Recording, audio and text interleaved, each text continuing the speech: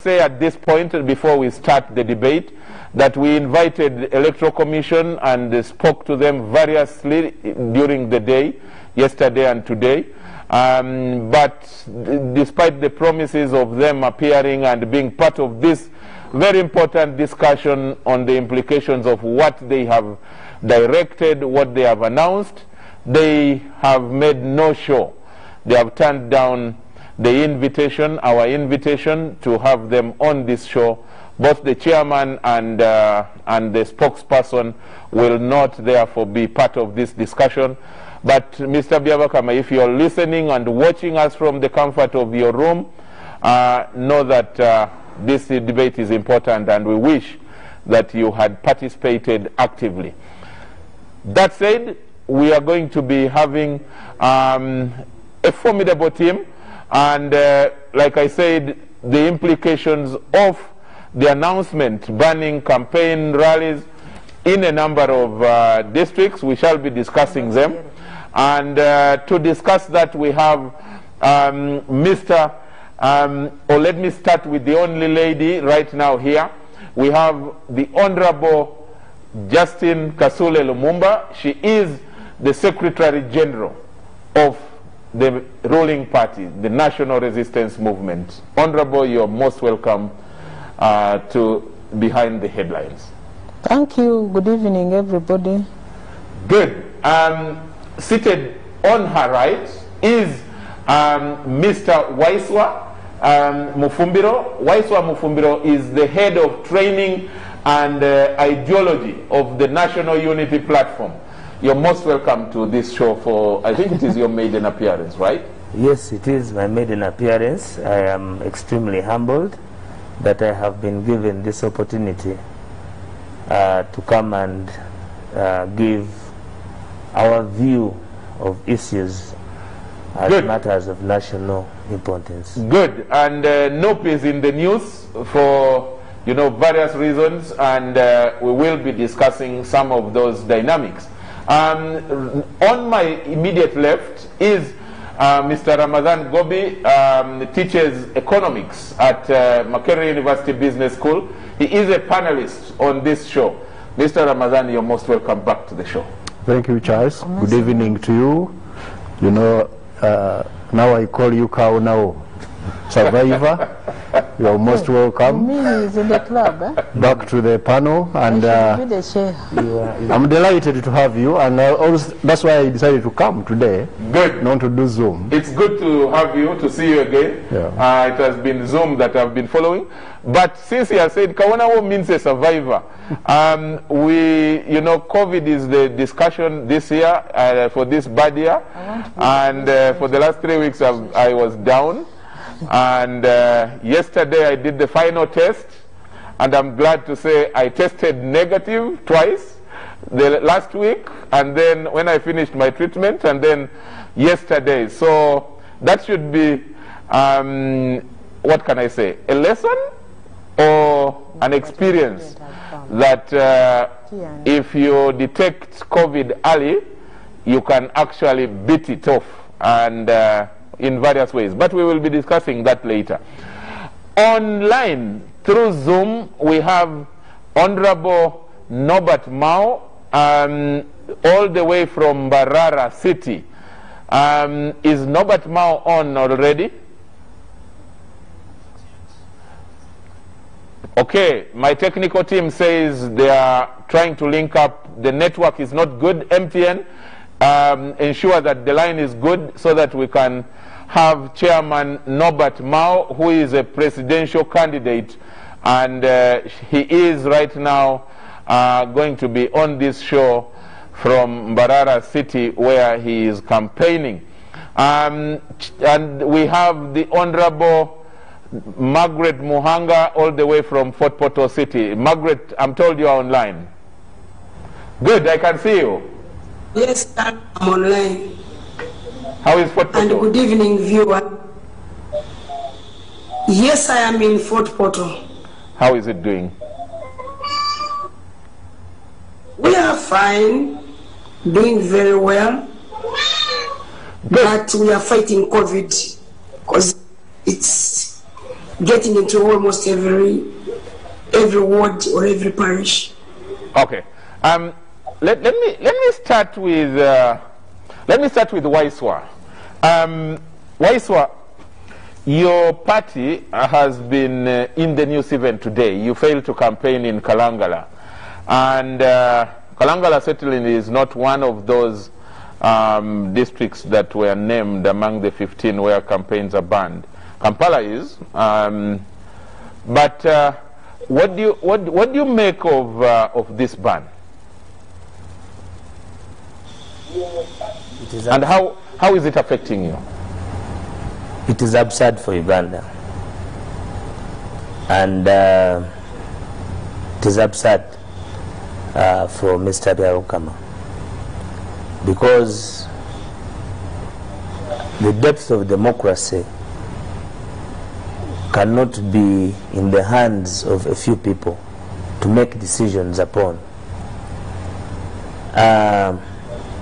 But then, for us, we believe that COVID has been used as an excuse to torment Ugandans against all the core values of the Constitution that brought this regime to power.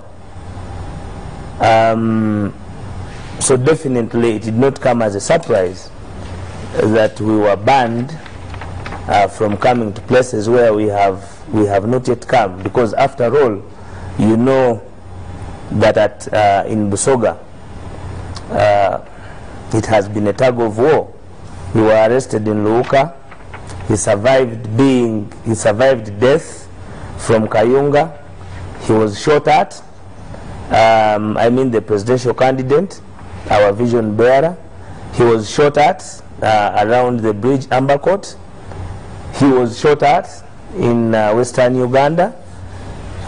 His closest friend and activist, Nobian Lee, you know, was hit with a tear gas canister close to the principal.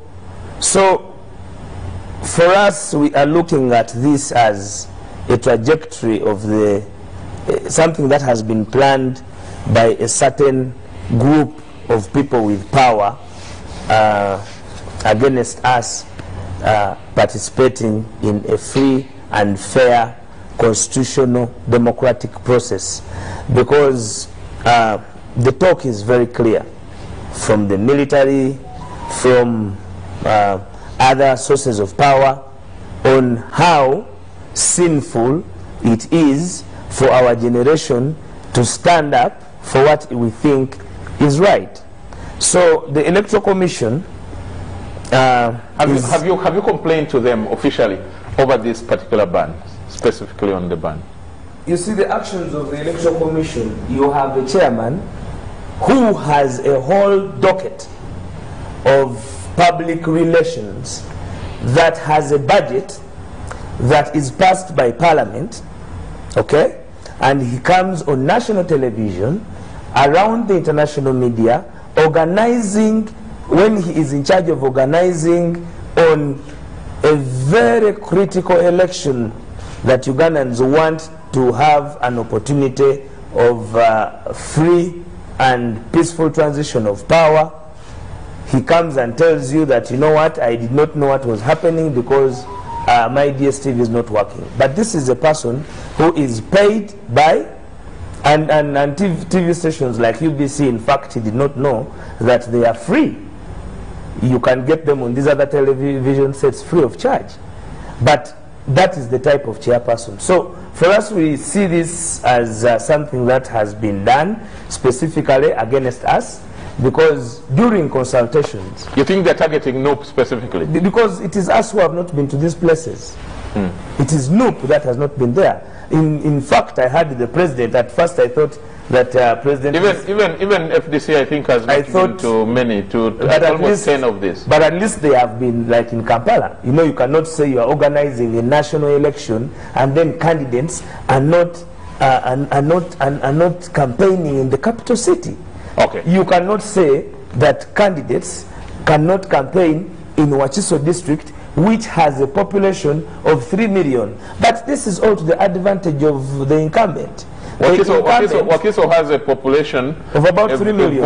A voting population of, I think, 1.2. You see, 1.1 or 1.2. You see, when you are talking about democracy, you do not only talk about those people that are going to participate in the election. Okay. Because democracy, you talk about the mindset of the entire Ugandans that you govern.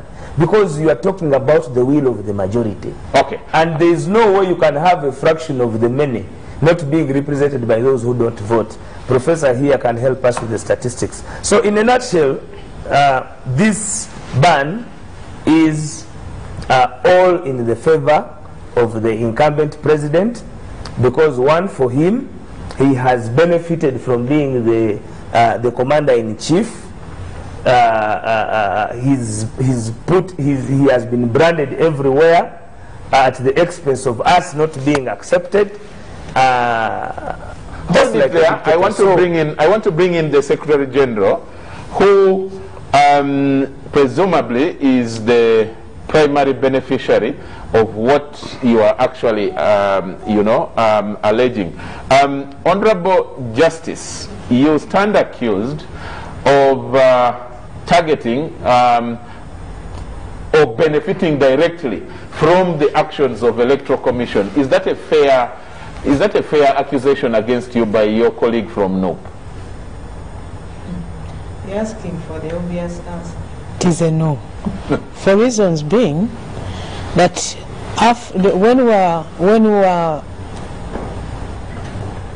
when Electoral Commission put out the timetable, the program for elections, and they told us when people should go and what they should go with.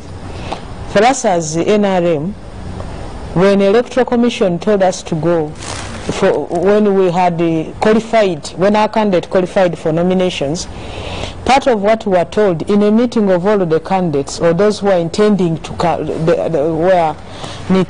contest, we were told you come with the program, your campaign program, and after nominations, 2 days down the road, we were invited, either candidates or the agents, to go and harmonize the program under the chair of the Electoral Commission. So NRM handed in our presidential candidates program, proposed program, on the nomination day, and it was only NRM that handed in. No other party or candidate, not even independents, did.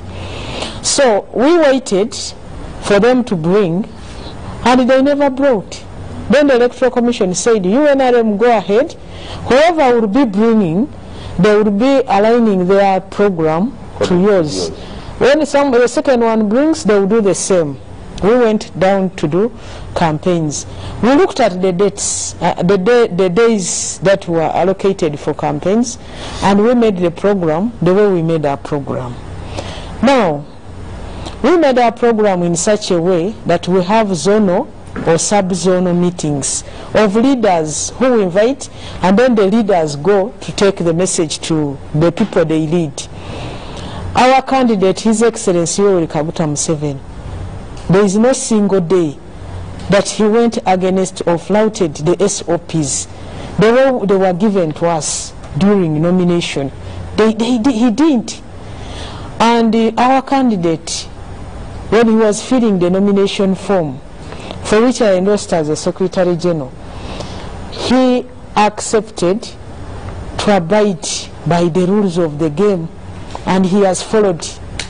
So when the Electoral Commission brought out this, the restrictions, we as NRM, yes, we were not happy with it, but since he put a signature and said he will follow the rules of the game, we have to follow. What were you not happy with? All the candidates at even the different levels, we as a party, once the Secretary General said you abide by the rules, we have to, and we've done that. And it's not that we even did only this, meaning we're even walking the talk before. Now, what were we not, before I come to to answer before I come to the question you're asking, the issue is saying that it favors the incumbent. One, our candidate had moved in all the zones. What we were remaining with was the Wakiso as a district, We had put it as a zone on our program, Mukono and Kampala. That's where we had put it. And by the way, we may not be the ones who have been leading, like in the elections of 2016, in the presidential elections, but that's where we get the highest number of votes. That's where we got the highest number of votes for our presidential candidate. So, when we are now getting to where the biggest number is of voters, we are slammed by this, by the Electoral Commission. Yet, all of the three, the Greater Mukono, Wakiso, and Kampala, all closed. Yet, our opponents, for the other districts where they have not closed, they still had days to go and campaign. According to their program, we don't have that. So for us to say we are going back to any of the other districts or any of the other places, we must now go and seek permission from the Electoral Commission, and then the Electoral Commission will have to look at all the programs of all of the other candidates and then give us permission. And they also reserve the right to say don't go. They have that. So when somebody says it favors us, how can it favor us when it has closed on what was remaining for us? And for the other candidates, they still have the opportunity to go to the other places because their programs, we are still reading that. The issue of saying it is favoring us, in some way he may be right, like maybe a quarter of, maybe right. Let me give you, put it at a quarter or 25%. Yes, he's the incumbent. He's known. They know him. Even if one may not have seen the face, heard the name. If one has never heard the name, at least saw the face. And if one says President Yoweri Kaguta Museveni, then that means that it rings a bell in your mind that he's supposed to be the president, he's the president. That in itself has an effect on somebody's psyche. So he may be right with that. But what I want to, the issue of the announcements by the Electoral Commission, the law empowers them to do that. Unilateral? However, they would have called us for discussion as their customers and as their consumers.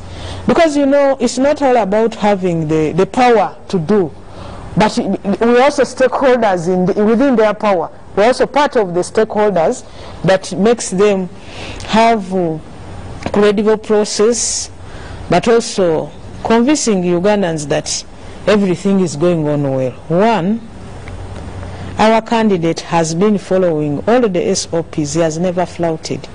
When the Electoral Commission decided now to come up, based on whatever information they may have shared with the Ministry of Health, they bundled us up, our candidate who has been following all the SOPs, and those who have not been following the SOPs, those they've summoned and those they've never summoned, those who have appeared before them and those who have never appeared before them, given as a punishment to all of us. Okay. In the spirit of safeguarding Ugandans in these particular areas against the spread of COVID-19.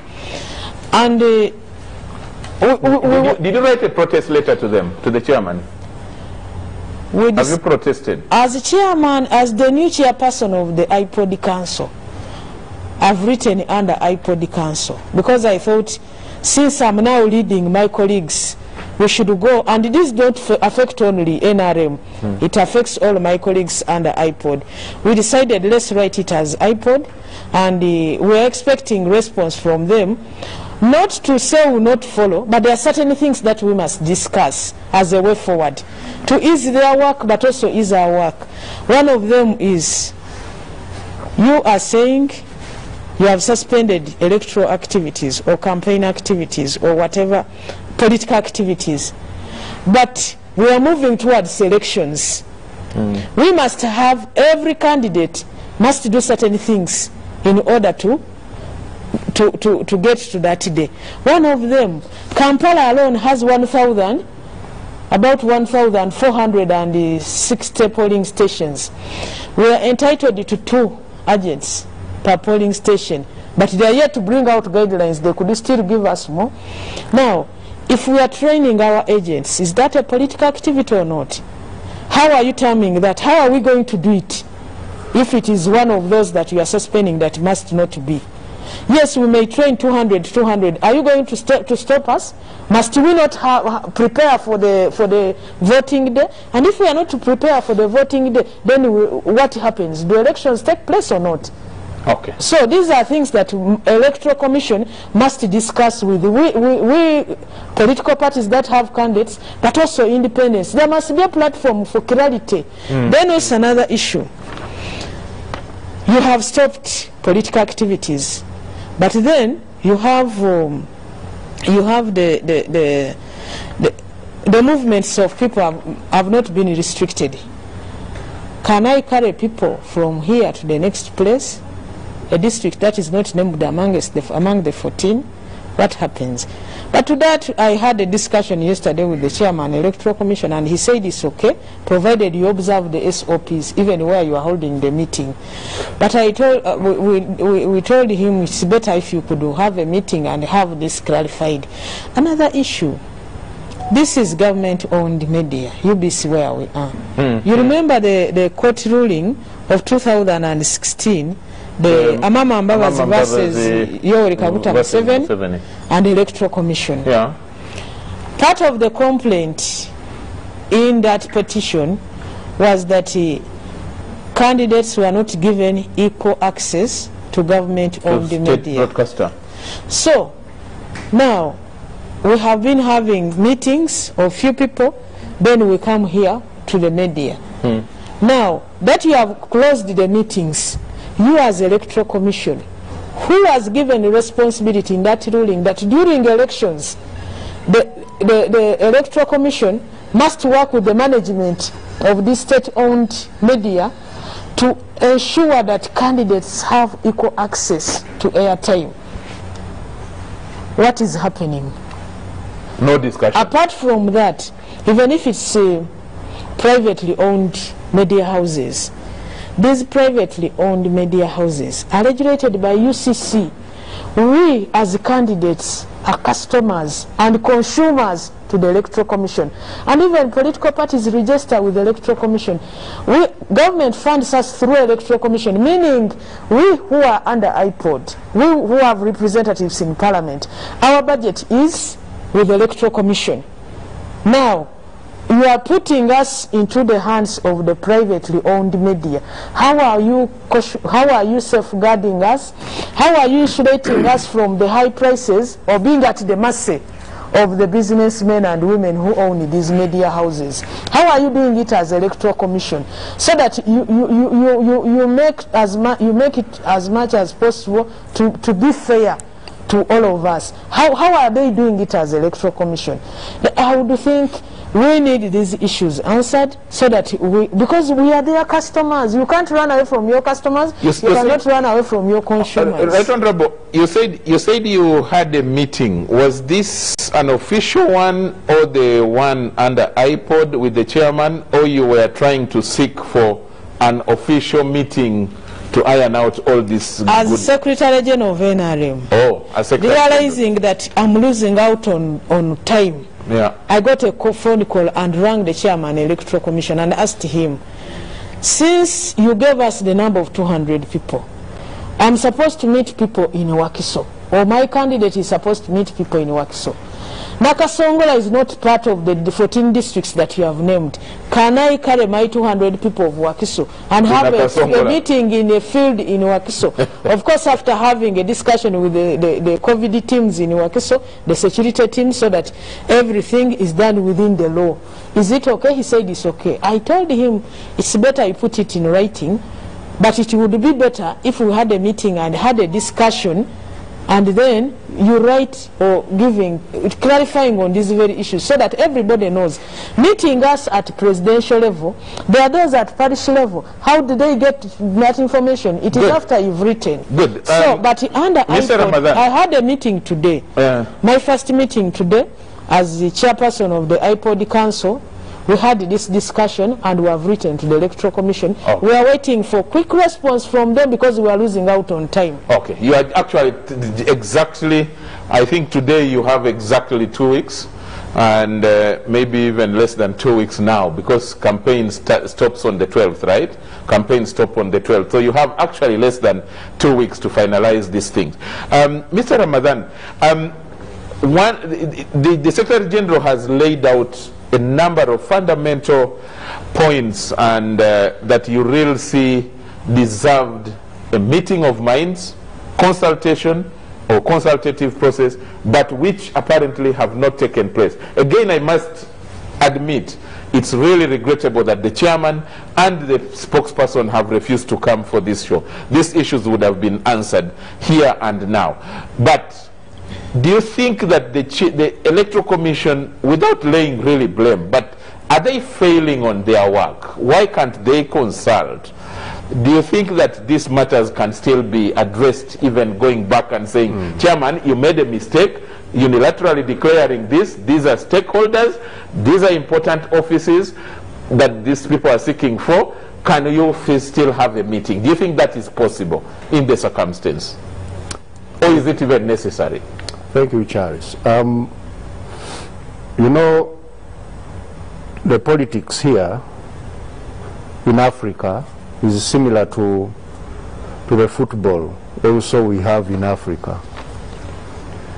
There is football played all over the world, but in Africa here, our game of football usually also is a mirror image of our politics, in a way that you will find the players and the spectators, they have issues with the way the rules of the game are enforced, how the referees are officiating the game, and also how the game itself is structured. It's not that football is bad, it's a bad game, but the way the football is structured and played can affect the outcome of that football. That's why you see that, like in politics, most of our football in Africa is full of violence. I remember I was a very good supporter of Express FC, and we went to Nachivubo Stadium. I thought you still support them. Now, let me tell you the story. We went to Nachivubo Stadium. I was still a student at Makerere doing my first degree, and they hit us with the stones, those people of KCC. And I swore before God that I will never go back to a stadium in Uganda. And I've never stepped in a stadium in Uganda to watch football again. Why there were stones? One, the referee took a decision to cancel a goal. Like we see goals can be scored, and even in these European leagues, which we enjoy watching. I'm now a very good supporter of one of the English teams, and sometimes they score and the referee, cancels one of those goals because it was illegal or something. And you see fans could be dissatisfied, but they all go back to their seats and wait for another goal and so on. Why do I bring the analogy of football? To show you that the institutional arrangement of every competition matters a lot in determining the credibility of that whatever game is being played. Now, when it comes to our politics here, I think we sometimes take casually certain things which are very, very critical in determining the credibility of the decision as well as the competition which is being carried out. Why did, for example, Electoral Commission think that it could casually announce, actually at the first everybody saw a tweet from the spokesman of the Electoral Commission announcing that the following districts have been suspended. Why? Because of COVID numbers. The reality is COVID is beginning to become one of the greatest catastrophes humanity has ever seen globally. It has killed over 1.8 million people. You know, when you say 1.8 million, someone thinks, oh, 1.8, they died.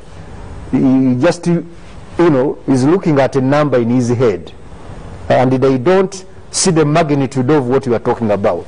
But just imagine 1.8 human beings piled in a certain place, like in Kampala here. The entire city will be full of corpses in every, you know, space you could see. And these are human beings who started this year alive, and they have died. I was watching CNN yesterday evening, and I saw that they had lost 3,000 people in one day. Yeah. Dying, 3,000. You know, in Uganda we used it to money. You say 3,000 is little money. Here they are human beings, 3,000. They died in 18 hours. And Mr. Waiswa comes and says, COVID is being used as an excuse. And I don't blame him partly because, number one, the way we have politicized this pandemic in this country, it has reached a point where I think some people are casually thinking that COVID is here, it is killing some people, but we can also go on with our business. And one of those serious businesses now is to look for votes. Someone does not mind whether among those people is looking the votes from, about 200 plus have died. And another maybe 1,000 may die by the time we vote on 14th. So I think, number one, to be very explicit on your question, Electoral Commission handled a very serious matter casually. They should first of all have sat with all the stakeholders and go through these facts. First and foremost, the data they have. Which type of data do we have which is informing this decision?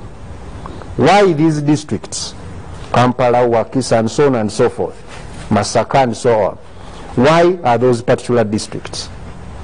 You show them the numbers in terms of the, for example, the cases which are coming up every day, and the risk which is, you know, we are putting our people into.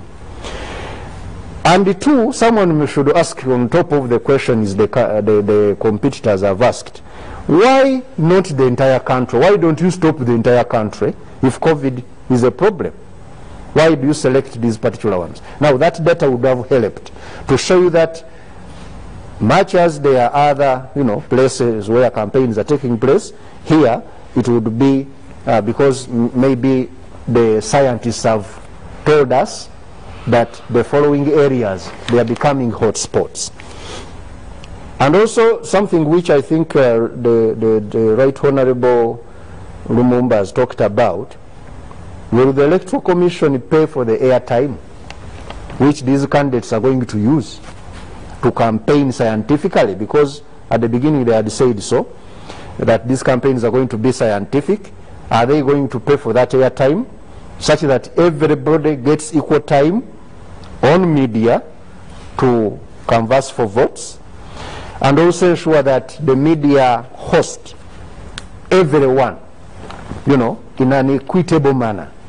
These are things which the Electoral Commission should have, you know, communicated in an effective way to make my friend Waisu and others believe that this referee is not actually against the underdogs by giving an advantage to the incumbent. Because when you look at what has been happening in Uganda in the about now 6 months or so of politicking, there is a feeling that NUP and these other parties, they have a huge disadvantage to run the campaigns under COVID. over the incumbent, because the incumbent is already known. For them, they have to get to the fields, to the places and get known.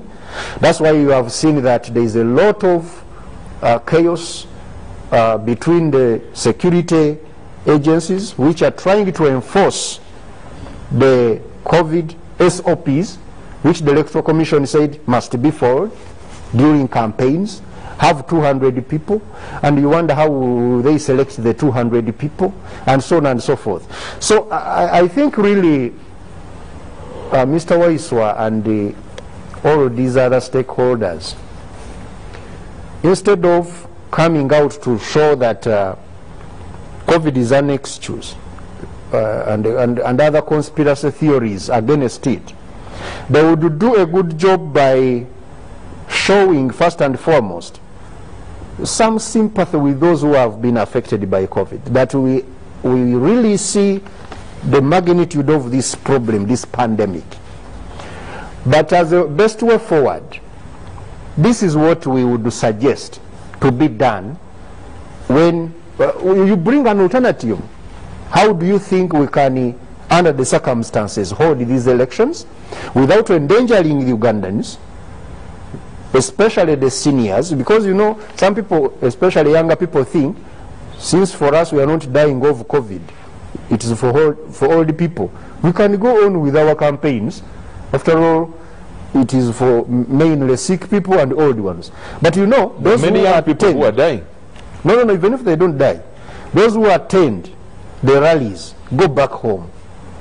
And when they go back with COVID, they infect the seniors, their grandparents, their parents. Let me tell you, I'm on social media, on Facebook. Every morning I open, there is one of my followers who's announcing the death of their either grandparent or their parent. And they don't realize that the frequency at which they are losing these seniors could be really pointing at the fact that COVID is claiming them over and above the younger ones, because the younger ones can perhaps fight it off. They get infected, they are symptomatic, then they go. The very cup your grandfather says, give me a cup of tea, you hand it to him, he drinks, the following week is gone. So COVID is real, it is killing people, and it's going to get worse if we don't control it. So the politicians need to realize that there is a Uganda after 14th January. And that Uganda needs all of us to be healthy, and to ensure that that is done. There is need to control on the rate at which the infections are spreading, but that can only happen if the referee of this game is seen to be neutral, and by consulting the stakeholders, that's the best way to go forward. Okay, good. Let me bring in the guests that we have on Zoom. I don't know whether Chairman Mao is online already, but if not yet signaled, let me bring in Honorable Margaret Muhanga. Margaret, Kabarole, where you are and where you're campaigning, is one of the districts where campaigns have been banned. Tell us what's your response, especially to the fact that or your response to this ban, especially the fact that you are a candidate and running a campaign in such a place. What implication is it having on you and your campaign? Thank you, Charles.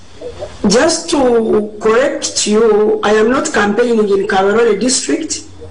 I am campaigning in Fort Portal Tourism City. Oh, okay. Remember? Thanks. Yeah, some part of Kabarole was carved off to form Fort Portal Tourism City, which is a district. Yeah.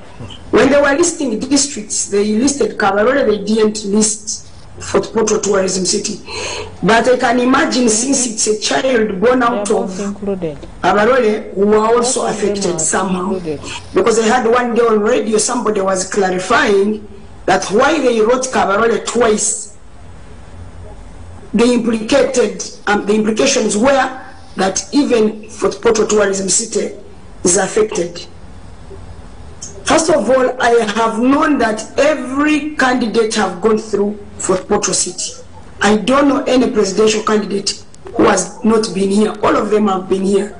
So they shouldn't complain about that.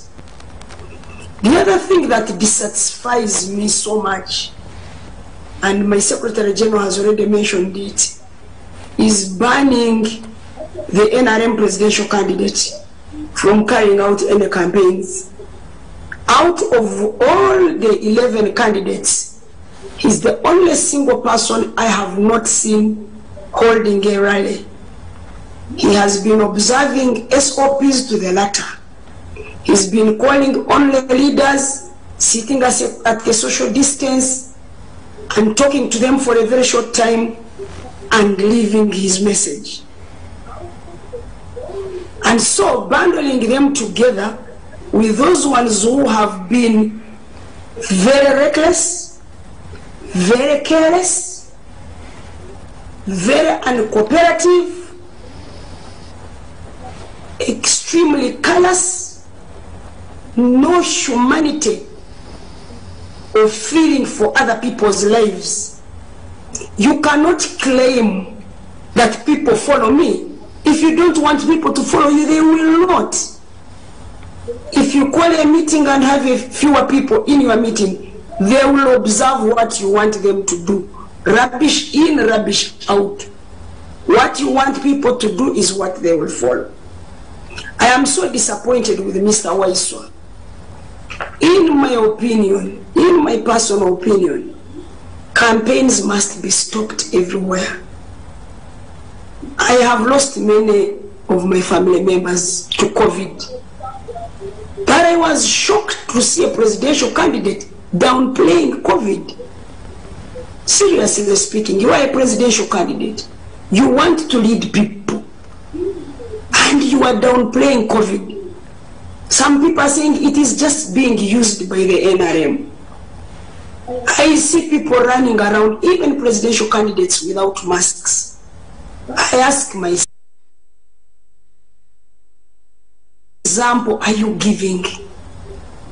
As somebody who is aspiring to lead others, me, I think the Electoral Commission, apart from having not involved the stakeholders, it has come far too late. I have been worried, so worried about these campaigns. The Electoral Commission has not got any control over social media or mainstream media, which is owned by private people. Private people are looking for business.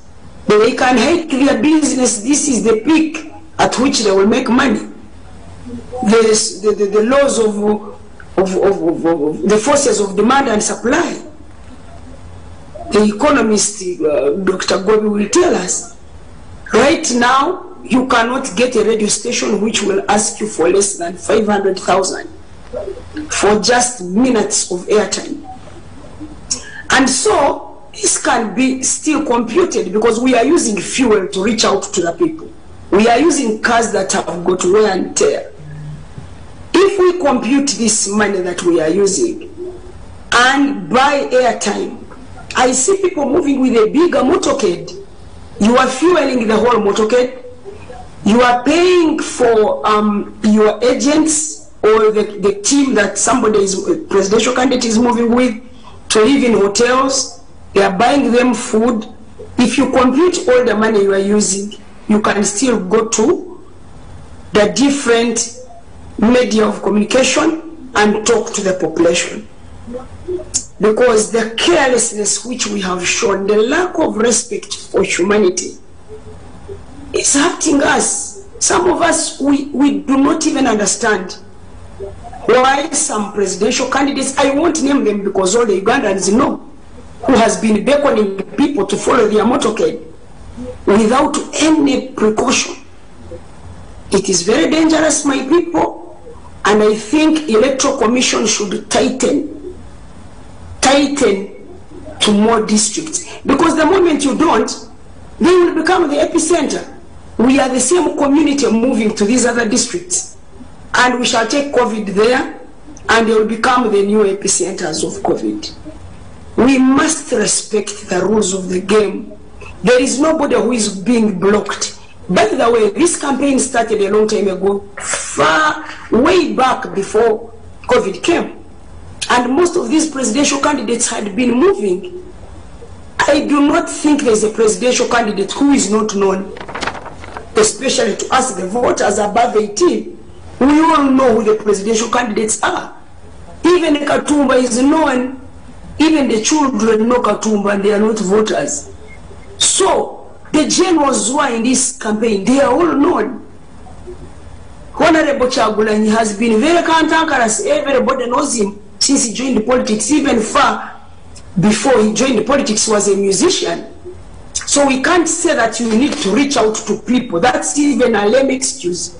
Even if you move the whole country, you won't be able to meet half of the voters. Not even a quarter of the voters. Even if you call which rally, you won't meet everybody. People have commitments. And with COVID, many people don't show up for these rallies. And so nobody should use it as an excuse, blame government. Electoral Commission is spot on. They have only brought this very late. I have been watching on NBS and NTV, and I guess they are the most watched TVs in this country. According to Stedman and Associates, that company that gauges which TV is the most watched or which radio is the most listened to, the opposition has got more airtime on these stations, more than the NRM. They can have 3 news items on only loop before they even bring in NRM. NRM is at the tail end of their news all the time, and they show for a very short time, but they give other candidates a lot of time. That's already advertising them. Radios, take for example radios in Kampala. I am not in Kampala these days, but I'm listening to most of them which are online. They are always talking about the opposition. The only thing they talk about the incumbent and the president is abuses, insults. That's all I hear about our president. And we get hurt as NRM people. But we are confident that we are leading in this election, because a lot of people have seen the way we have carried out our campaign, the way we have respected humanity, the way we have followed the SOPs, and I think we are the most respected party for now. So, colleagues, one of the things I am asking the Electoral Commission to do, let us not pretend about these things, that people don't know candidates. We are going to reach out to candidates. You simply want to play to the gallery. Bring a crowd, then you are tear gassed, then get a sympathy vote. That's all you are looking for. Killing people's children. What will you tell these parents whose children you are rallying into your motorcade? Why don't you tell them to wear masks, for heaven's sake? If you ask them to social distance, I know they would cooperate. You haven't done that. I have spoken to many people, especially Dr. Rhoda, Professor Rhoda, who we hosted on this very show. She told us at the end of January, we shall be having more than 100,000 cases in Uganda at the rate at which we are getting infected. So please, obey the rules. Okay. Even us in NRM, we are so sad that our president had not yet reached most of the places. But let us be his ambassadors. Let us walk house to house, like we said. Look for votes for our candidates. But the campaign must stop now if we want to lead a healthy Uganda. Okay. Thank you. Waiswa, there are a number of things I need you to respond to, especially your colleague Chairman Mao has not come on online yet. I think MTN is really being scrambled or something. The network is not very clear. My technical team says they're trying to get him, to reach him, but the line is not very clear and is on MTN. But a number of opposition candidates have refused deliberately to follow any of the SOPs, and you stand accused of that. Do you have any reason that that is being done? And do you want to respond to some of the direct challenges, from even starting with the one of Ramadan Gobi, where he says at least have some, you know, responsibility and sympathy, and say that this is our message on COVID.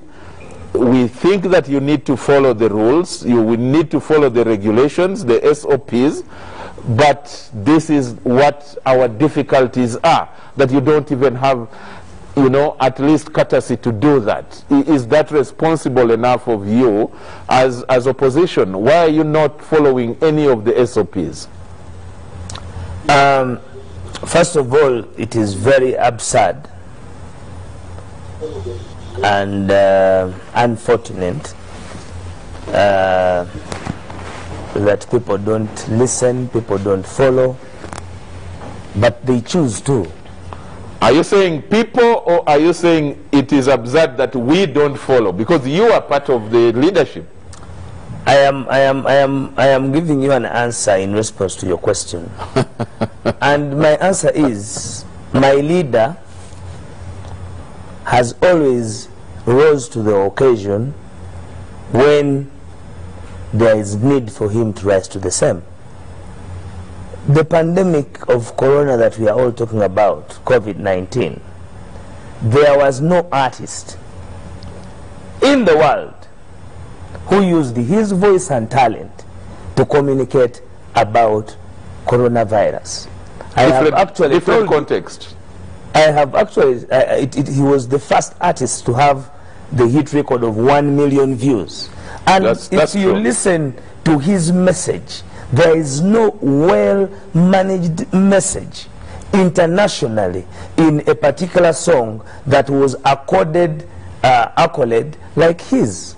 But because now his songs, his voice is not allowed on radio airplay, I don't know how many times you can even play it on UBC. So it is the reason why people will not understand that he has done his social responsibility to talk about and make sure that COVID is there. That is one. Two, the National Unity Platform, even at the stage when it was still a movement, it was still running purely with the movement system, the People Power Movement.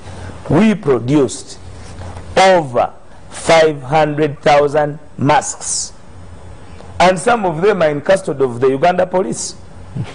Yes, the Uganda police came to our headquarters, they ransacked everything, and inclusive of what they took were masks. Very absurd.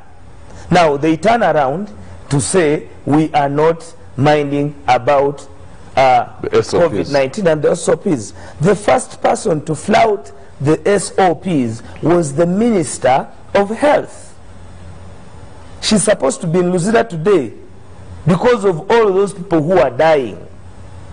Because she showed the politicians where to go. We have ministers and even the president himself. I don't want us to be here as if we are putting on sunglasses in the night. Because you know that the president has played his siyasa game, that for him he is observing the SOPs where he meets the Secretary General and others, but then this side there is a charade of people, to borrow the words of others, of the Cold War, of useful idiots who are moving on the line. The Bebekuls, the Bajos, and they are collecting a lot of people.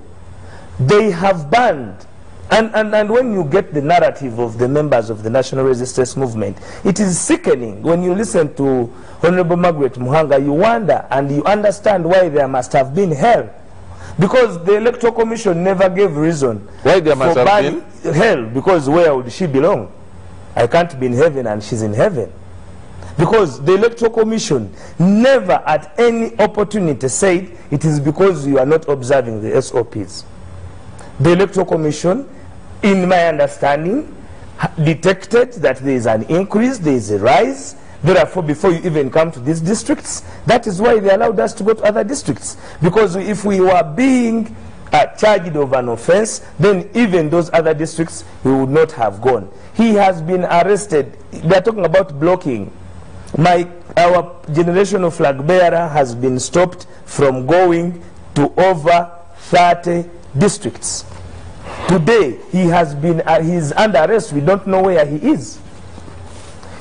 Our entire team of over 30 people, they have been brutally arrested, they have been beaten, including the media, and you think people are seated home, because you must always find where the problem is. The problem is simple. COVID-19 has been poorly managed. And at a certain session I said that probably since when the national resistance movement was coming, there was AIDS. According to the history we have read, they are going also had to have a bigger disease. That is why COVID found them. Now, the management of COVID by the government is where we should focus, not on the opposition. If you slope in the market, do you know the numbers of people there without masks? What happened to the masks? 82 billion Odongoso was passed under the regime, under the stewardship of the good governance of the NRM. It was stolen. I heard the president speak in Wachiso very carelessly with laissez-faire about corruption. If you saw his presentation there, they don't have the willingness. 59 billion to keep Ugandans in their home and have food was messed up. Now people think in 14 days where there is a lot of mess, they have been mismanaged by a group of few people. They should use this as an opportunity to rise up at whatever cost and expense, but make sure, because what do you do when you have a democratic process 14 days away from you to now make sure that better managers of your resources and this disease, the pandemic of COVID, come to office? Imagine if we are talking about a new Uganda managing the COVID-19. They have not constructed any foreseeable hospital. They put up tents in Nambole. All of them were blown by rain. Those people have not been put to account. They have the biggest expenditure of the COVID-19 has gone to the security, over 3 trillion shillings. They took 7 trillion of a whole budget of a quarter because government had been suspended.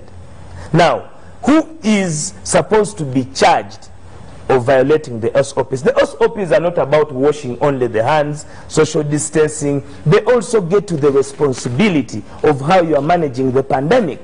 The institutionalism. Mr. Dongoso, since I was engaged with a lot, I would seek for some few to wrap it up. I want us to go for a break.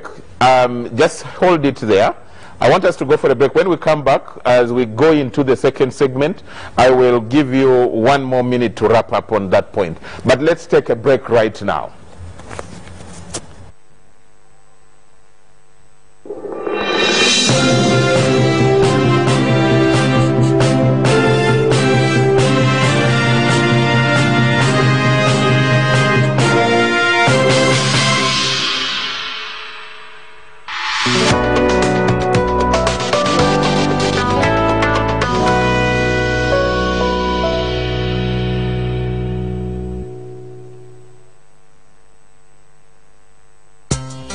The Electoral Commission informs stakeholders that the period for campaigns is as follows.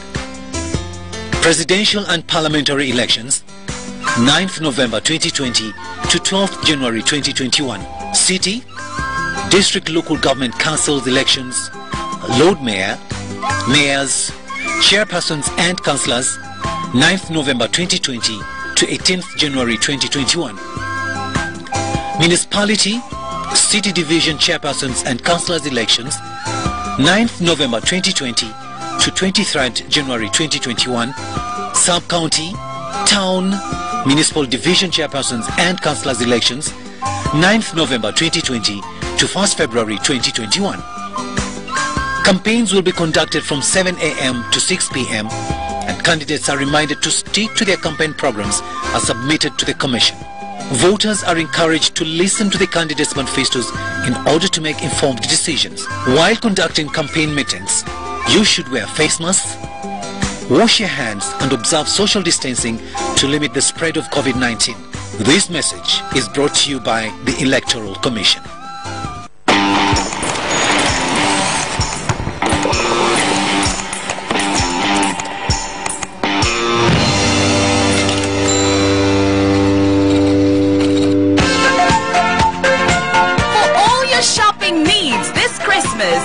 Capital Shoppers, we have a variety of items like gift hampers, foods, garments, cosmetics, and all sorts of drinks. Enjoy your shopping experience this festive season at affordable prices in our fully stocked branches in the following areas: in Tinder Station Road, opposite Makere Business School along Port Bell Road, Duster Street opposite Nakasero Market, and Garden City on Yusuf Lule Road. To all our customers and suppliers, we thank you for your continuous support. We wish you a Merry Christmas and a Happy New Year 2021. Stay safe, wash your hands, sanitize, and wear your mask always.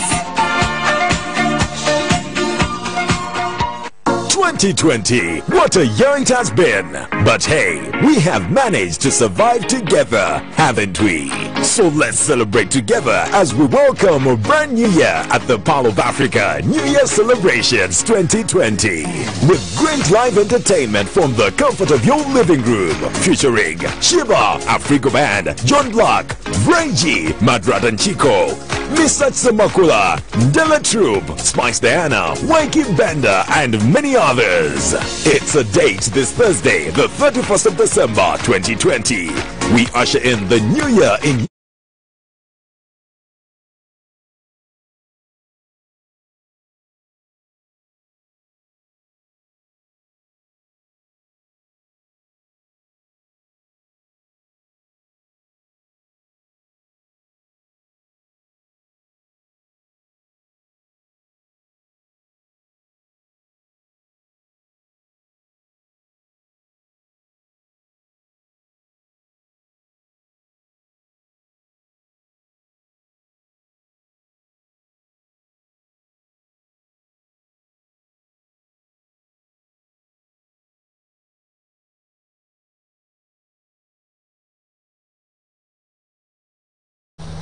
Welcome back from that break.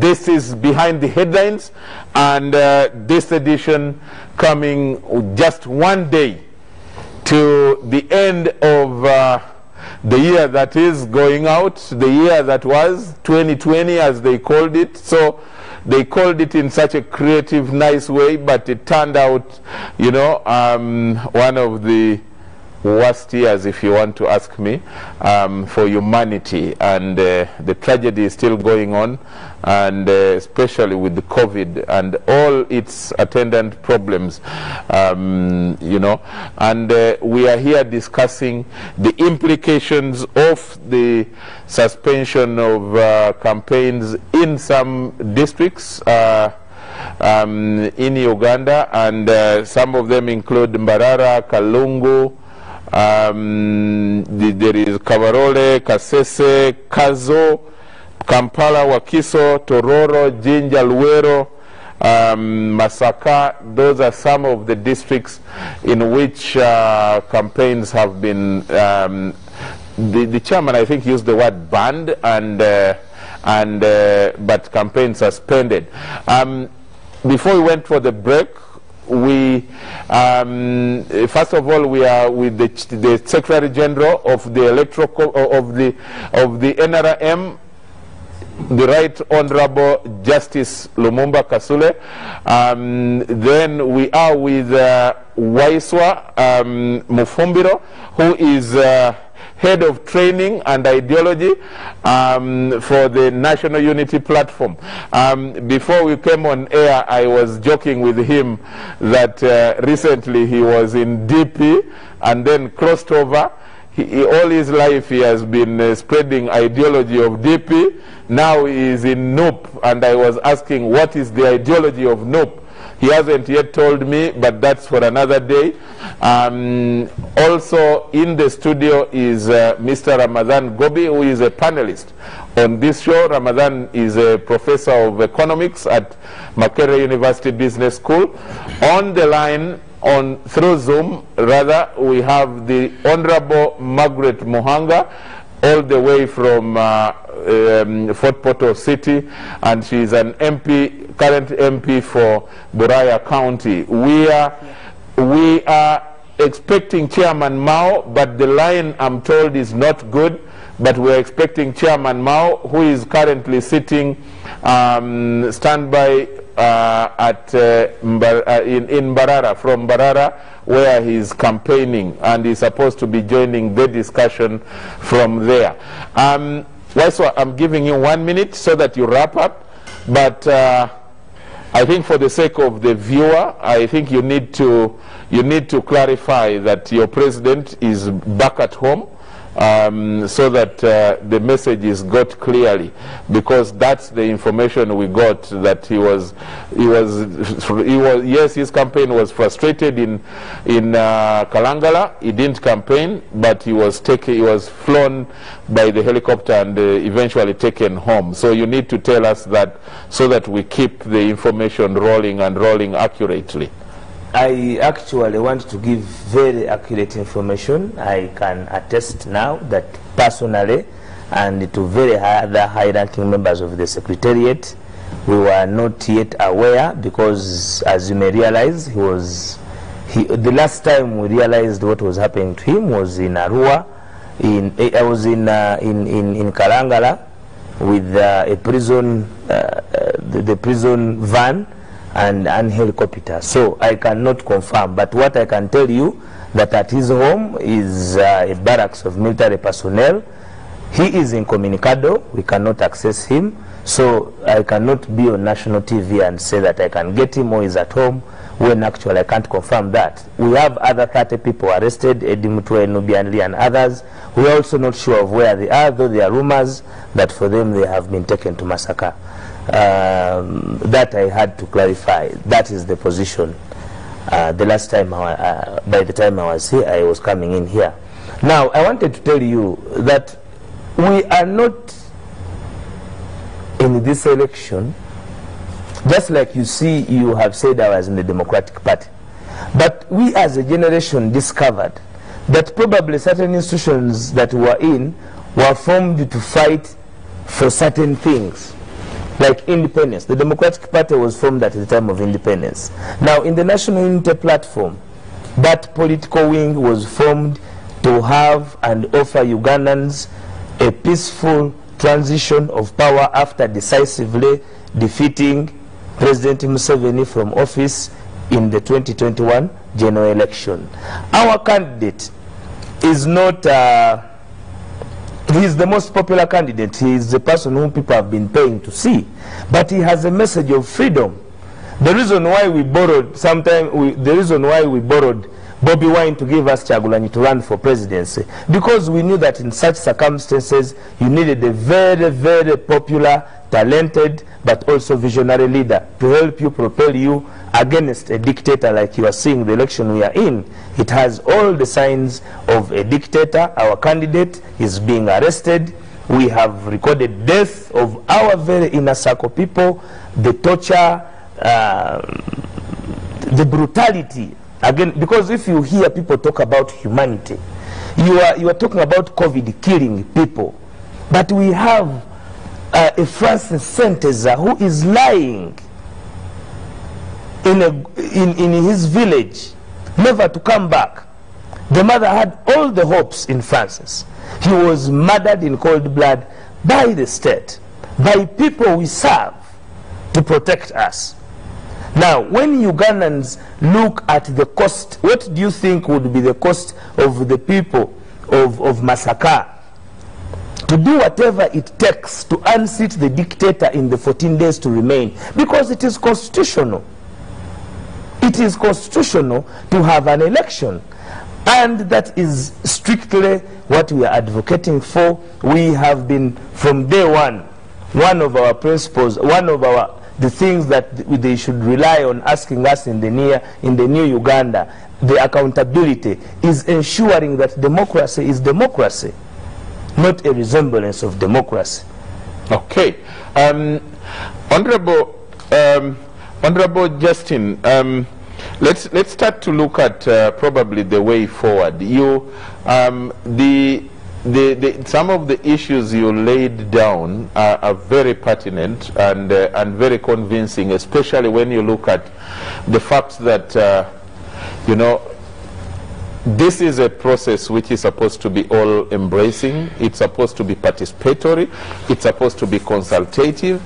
And like you rightly said, you alongside the rest were not consulted. Way forward, do you think that you're going to, apart from iPod, have you had a meeting as participants in this race, calling on maybe other parties and saying that we need to raise the issues together and then bring on board iPod? Or how do you think you're going to handle this going forward now? Today I had a discussion with the Right Honorable Ruhakana, Right Honorable Dr. Ruhakana Rugunda. The Prime Minister? This time not as Prime Minister, but as the chairperson of the National Consultative Forum for all registered political parties. You know that one is also under Electoral Commission, so all registered political parties are members. And some of them have also fronted candidates at different levels. And he said, let me think about it and see, I'll get back to you. Because all that is in an effort of talking to people so that everybody is, we move together as a team, because our intentions are more or less the same, aspiring to take leadership of the country, and except we who want to keep it, but of course renewed. So the issue of consulting or talking to others, we've talked to political actors and we won't stop. But what I also think is the country should know that the Electoral Commission acted within within the law. They have the powers. But all that we are talking about is, let's have a discussion with the intention of simplifying their work and our work to easy work for everybody. So for us as NRM, we had already launched the village-based campaigns of door-to-door, house-to-house, peer-to-peer. So we are intensifying that. And as we also see what we can do, especially in issues to do with how do we get airtime for our other candidates. The presidential, we had made arrangements. Maybe now we can add on and intensify. But also, how do we use other the different technologies available so that we reach out to the voters. Then another thing that I would think is a way forward, because as leaders we are supposed to think positively, offer solutions, not to keep writing off things like what I will call under iPod sister parties, my sister parties. Even they rubbished COVID, but even after rubbishing COVID, even after suffering it, you just them disappearing for some days, then they appear after 10 or 15 days, and they open eyes widely, and they don't want to tell the country what they've gone through, and yet they want to offer leadership.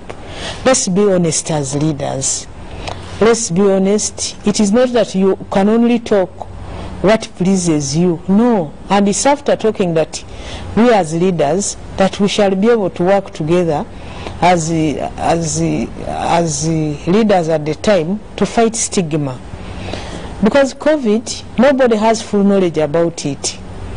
And there are some like underlying or uniform signs, but they are not applicable. Not everybody has gone through the same.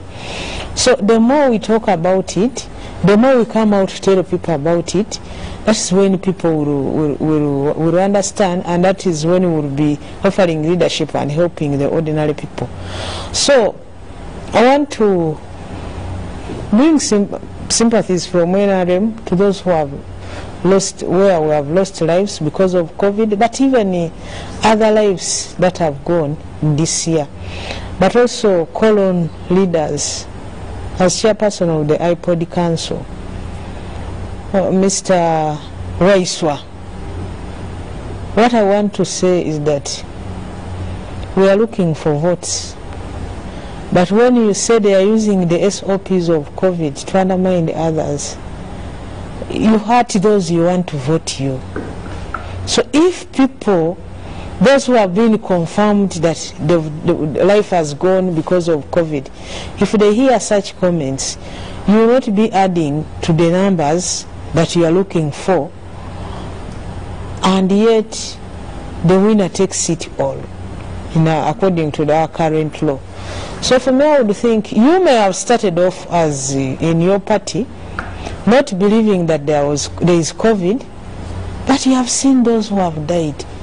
We have even seen as leaders, people who used a microphone, shared a microphone, and all of the three have gone to meet their creator, including senior leaders in this country. We could have said, you could have said or heard that as at the beginning, before you had seen people dying at the mass of COVID. Then you can, do you understand, come out and say, this happened, but we have now proved it is there. So that we all work together as political leaders. As we have our political competition, we're all working together to save lives. Because at the end of the day, you want to come and lead those who are breathing. You don't want to come and lead those who are gone. So as the Electoral Commission is receiving our letters and listening to us, because I know they are listening to us, Electoral Commission, simplify our work and make our work easy as we make your work easy. But as that all goes on, I want to request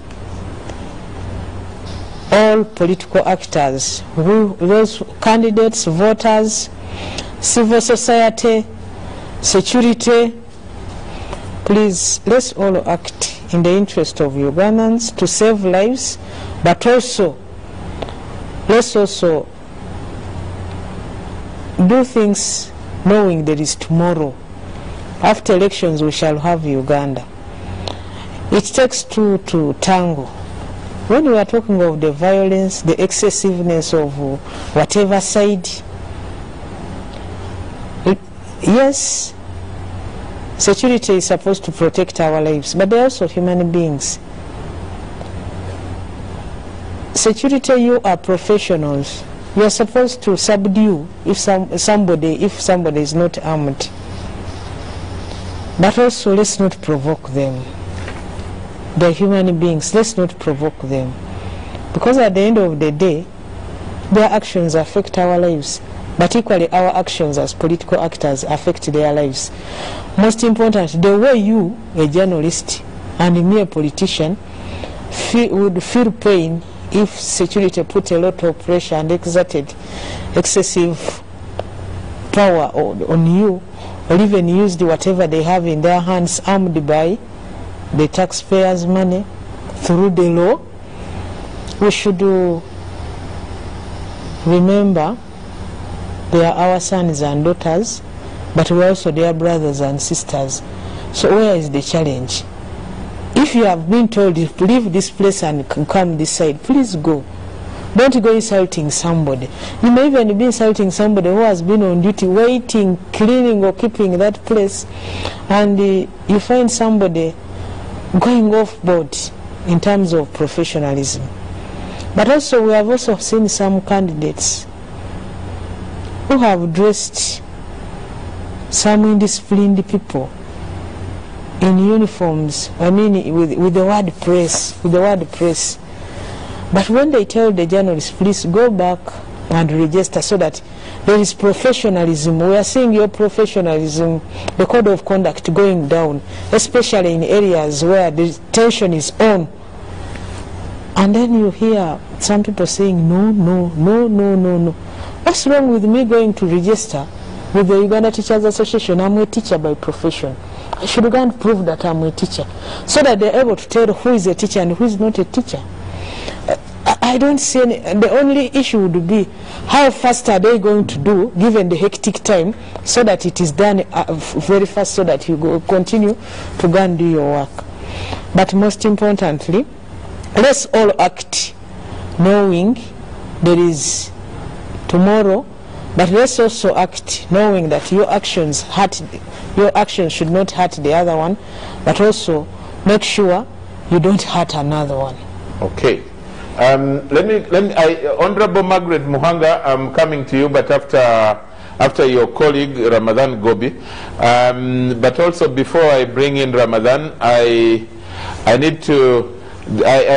My good friend Joel Senyonyi, I have read here on his Twitter handle, he says, I've been able to speak to Honorable Chagulanyi. He is at home in Magere. His home is surrounded by so many military personnel, like it is a barracks. He is also disturbed that everyone he went with to Kalangala is detained. He has instructed our lawyers to follow up till our comrades are set free. So is on Twitter, Joel Senyonyi, the spokesperson of National Unity Platform, is confirming that Honorable Chagulanyi is back home in Magere. So that's the latest I'm reading here, and I think it came about an hour or so already, when we were already on air. Mr. Ramadan, going forward, there is what many of us are not looking at. People are only focused, and it's understandable, people are mostly focused on the presidential elections. But in these 11 or 15 districts, there are so many local council candidates, so many parliamentary election candidates. So much had already been invested in. People had organized rallies, people had organized gatherings, people had paid for services and all that. How do you think these guys should handle this, especially with the Electoral Commission? Or do you think it should be handled generally under the ambit of the iPod that the Secretary General was referring to? Yes. You know, Charles, this is a whole economy. Charles, elections or politics is really terrible. Terrible in our own settings, these settings, and we have discussed these, on these chairs for some time now. Because, look at, for example, what is happening in the country in terms of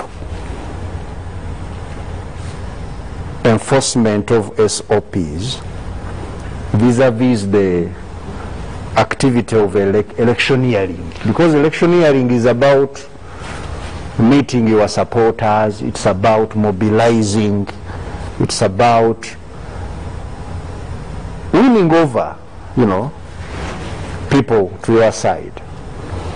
And much as we are so much obsessed with the election between the presidential candidates, or in particular actually between the incumbent and the Mr. Chagulanyi, there are loads of other people you have mentioned who are now being victims of the same regulations being enforced by the Electoral Commission. We have these MPs. I know for them the constituencies are a bit smaller in size. They may decide to have alternative ways of meeting their supporters door to door. They may go knock door to door and talk to them. I don't think that Electoral Commission has stopped it, because they talked of meetings. Door-to-door campaigns is not a meeting. I don't think that if we are 3 or 4 people in someone's house, that's a meeting. That avenue is still there. But also the scientific one. I really believe that people should leverage the media. Mass media is very effective in sending the message to the people. But that said, why sometimes you have to sympathize with the WISO and others is these other activities which, the other activities other than politics, which have not been affected in the same way. I know that Electoral Commission does not deal with the other things. For them, they made the announcement, they made this decision where they have the jurisdiction. And that's, you know, the campaigns, the political campaigns. But now, like he said, there are other activities going on, and they are having even bigger numbers of crowds than the politics itself. The parties, these weddings now, they are back to normal. I see sometimes videos where people are dancing, and I think sometimes I thought the videos were old before COVID. Nobody has a mask. People are even back to dancing when they are holding hands, no social distancing.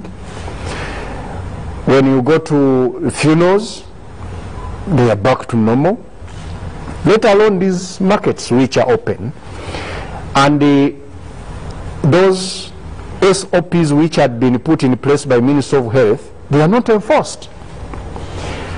People are not sanitizing, people don't have masks. I don't agree with even I didn't agree right at the beginning this idea of buying people masks. The mask is the cheapest thing, which many of these people who are saying they don't have masks because government didn't give them, they are drinking alcohol, and the bottle of beer is more expensive than a mask. But now that government had opted to give out masks, and indeed like he asked, where is the accountability for those masks? Also is very, very important. Why has government failed to provide them? But to me, the most important thing, why have they failed to enforce the COVID SOPs? Government should help the Electoral Commission and come in to do their own part. Because the Electoral Commission has enforced the SOPs on the political side. But the other socio-economic aspects of our lives have also to be regulated such that COVID does not really kill Ugandans. I wanted a bit to correct Mr. Weiss on one aspect where at least I'm more conversant than his politics, and that is the numbers. He talked of the COVID expenditure by government as 7 trillion, over 7 trillion, and released, and the security has 3 trillion and so on. I think he's talking about the national budget altogether, because the total COVID expenditure stimulus is 2.6 trillion, and of that you will find that it includes all the aspects of the fiscal stimulus, which the Minister of Finance announced, and a number of supplementary budgets have been taken to Parliament to implement it. It also includes the monetary itself, the monetary stimulus by the central bank. Those are kind of implicit relief it gave to the business community, and it also includes the health sector expenditure. The supplementary is given to the health sector to fight the COVID.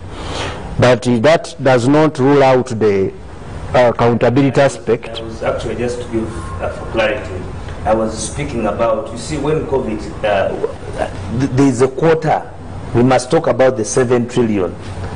But no, what I'm telling you, I am giving a bigger picture. Yes. That is as a result. When I look at COVID, I just don't look at it with all those. I look at the entire governance. Yeah. So I was looking at the bigger picture of that time. No, I wanted at least I wanted to clarify to the viewer such that he doesn't think that government has spent 7 trillion to fight COVID. It's the national, it's the entire quarterly release to run, you know, the country, the government, yeah, in all aspects, but not necessarily COVID alone. And for that you need also to know that government had to actually review the budget itself, because the budget was prepared pre-COVID, before COVID came. 45. Yes, the 45 trillion, of which actually the real budget is about 24 trillion, what we call the discretionary budget. The rest, they are figures which economists and financial, these accountants, including amortization, including, you know, the law requires government to put all those figures. That's why it ends up in 245 and so on. Yeah. But the fact is, government has spent less than 2 point, and actually most of this money hasn't been released. Not most, some of it. For example, they announced about $1 trillion to be given to UDB to help the business community. They haven't yet released the whole of it. They released less than 500 billion for that. There is also an SME recovery fund which is being put in place. So those things need to be really understood in their context. And finally, from me on this matter, I think to me the aspect now of this election, the campaigns in the remaining about 15 days, 14 days, should be maximized by going back, all the parties going back, in my view, and see how best can you reach out to the voter who's undecided. Because of course, definitely there are those who are decided, but there are those who are not yet decided, and reach them out. Are they many? Oh yeah. Like Honorable Margaret said. Oh yeah. Let me tell you. Many people have made up their mind almost. I don't think so. The people have those wavering minds are up to the point, even when they are in the basin. I like that wavering minds. Oh yeah. They are not sure whom they should give their vote. So you need to convince them by, and the most creative person or party is going to really, because now you have already worked on those who are on the ideology of NUP versus ideology of NRM, ideology of DP, I don't know whether there is now a line which separates the ideology of DP from NUP, since the ideologue is the same person, and then the ideology of these other parties. I am not the same person. Oh. DP was formed for independence purposes. Okay. And this one is to unseat the dictator. So those are two different ideologies. One is to unseat a dictator, the other one is to achieve independence. So what the point you're saying that to unseat a dictator, we had to have NUP. That's an ideology. We had to have NUP. The point I wanted to make is that please invite me. We will discuss that. Please. Yeah, that will go be pleased. So Charles, finally, the point I wanted to make in that is that there are those people who have already decided, who are already saying, me, I'm going to vote this one. Me, I'm going to vote the other. But now these other people who are still there, they need you to be more creative in how you're going to reach them out and really convince them. And to me, I think the issues which are affecting the people now, they are the key aspects which must be addressed. I'm a person who's more interested in evidence-based analysis of issues. What are the key issues which affect an average younger person in Uganda today? Is very, very critical. Is it that slogan of removing a dictator? New Uganda. Is it the job which this younger person is looking for? He has finished, his degree or diploma, where his parents sold the cattle to take them to school, and now they would want to really get some money and look after their parent before the parent dies of COVID.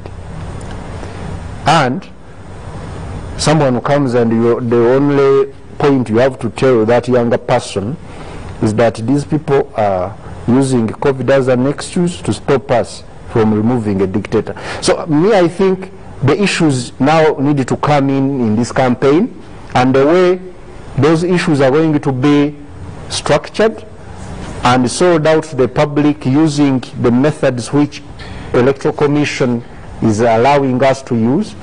They are going to be very critical in determining who's likely to win this election. Okay, we need to start doing almost the conclusion.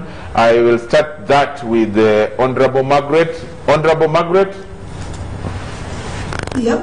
I need you to respond to some of the issues that were raised in 2 minutes, and then the 3rd minute I need you to ask the guests a question.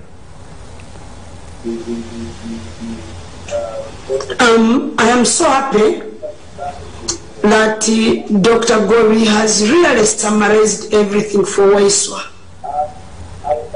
Waiswa must note that even in that studio, he's the only one who speaks without a mask. That one shows you what type of party or political organization he belongs to. Everybody is speaking through their mask. Everybody is respecting the SOPs. Why don't you speak through your mask? That shows already your defiance, your lack of respect for human life. What if you came in that studio with COVID? Won't you leave it everywhere? Because your droplets are now flying over. Secondly, I think there are some things we don't even have to argue about. Everyone is calling upon the government to enforce the SOPs. Who enforces it? Is the police? It is, we cannot even involve the army. But where the police is overstretched, yes, we do call in the army. But where did the personal responsibility go? Why can't people take responsibility for their own lives? Should somebody keep telling you, please don't die, don't go here, because you will die? I have been attending functions here, and sometimes I ask myself, why is everyone here? People come without masks, and when you ask that, please wear your mask, you are seated to somebody you do not live with, oh, they pick it from the pocket. Those who are wearing them are having them on the chin. Also the excuse of government having not given people masks. I don't even know why government pledged to give people masks. Because even before government talked about masks, people had them. Like Dr. Gobi said, that even those that you find in bars drinking every day, they drink more money that can buy 5 masks. So why can't somebody take personal responsibility, avoid a bottle of beer and buy a mask? Or a glass of water and buy a mask? You see, each and everything the opposition says is they are looking for a scapegoat. Look at that guy, he's not wearing a mask. And he's so happy not to wear it amid 3 other people who are wearing a mask. You are an adult. Does somebody have to tell you what to do? I can tell you, if you continue like that, you will never lead Uganda. And my simple question to you is, what is the ideology of NUP?